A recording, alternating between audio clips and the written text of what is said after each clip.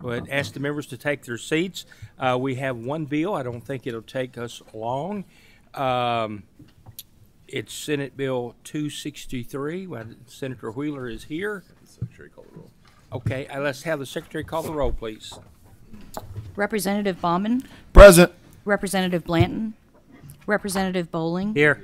Representative Bridges, Representative Burke, Representative Chester Burton, Here. Representative Dossett, Here, he's walking in the door.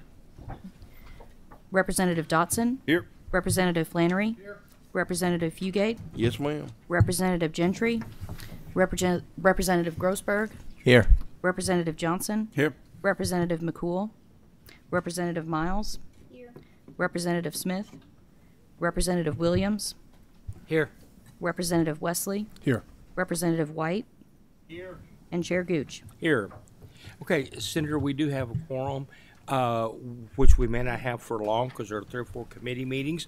The floor is yours. I want you to explain as much as you need to make sure the members know what this bill is all about. But keep in mind that we may not have a quorum very long. Absolutely, Mr. Chairman. I'll be brief, and I want to thank the members of the committee for convening at this late hour to consider this important piece of legislation for really rural Kentucky.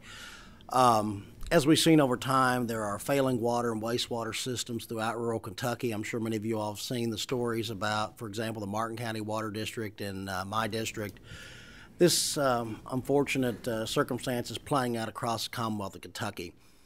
What we have seen through the investigation of Martin County and other water districts is that as, unfortunately, rural Kentucky gets less populated, it gets more difficult to service larger areas. And sometimes it's not beneficial to service things on a county-by-county or city-by-city basis. Sometimes consolidation is the best course of action to get the benefits of economies of scale.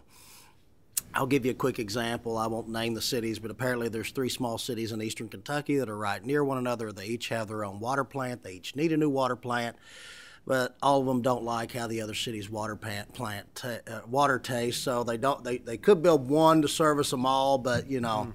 So what this bill does, Senate Bill 263, is it provides some financial incentives for people to essentially do the right thing and adopt best practices by consolidating water districts. Motion on the bill. All right. Okay, we have a motion and a second. Are there any questions? Yes, Representative Miles. I just want to make sure, Mr. Chairman, I'd like to ask a question if that's okay. Sure. I just want to make sure that it does not require them to force anyone to do anything that they don't want to do. It gives them a best practice opportunity, correct? That is exactly right, Representative Miles. It gives people the opportunity to do the right things along with some rewards if they do. Thank you. Thank you. Any other questions? Clerk, call the roll, please.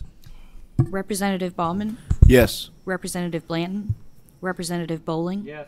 Representative Bridges, Representative Burke, Representative Chester Burton, Yes. Representative Dossett, Yes. Representative Dotson, Yes. Representative Flannery, Representative Fugate, Yes. Representative Gentry, Representative Grossberg, Yes. Representative Johnson, Yes. Representative McCool, Representative Miles, Yes. Representative Smith, Representative Wesley, Yes. Representative White, Yes. Representative Williams, Yes.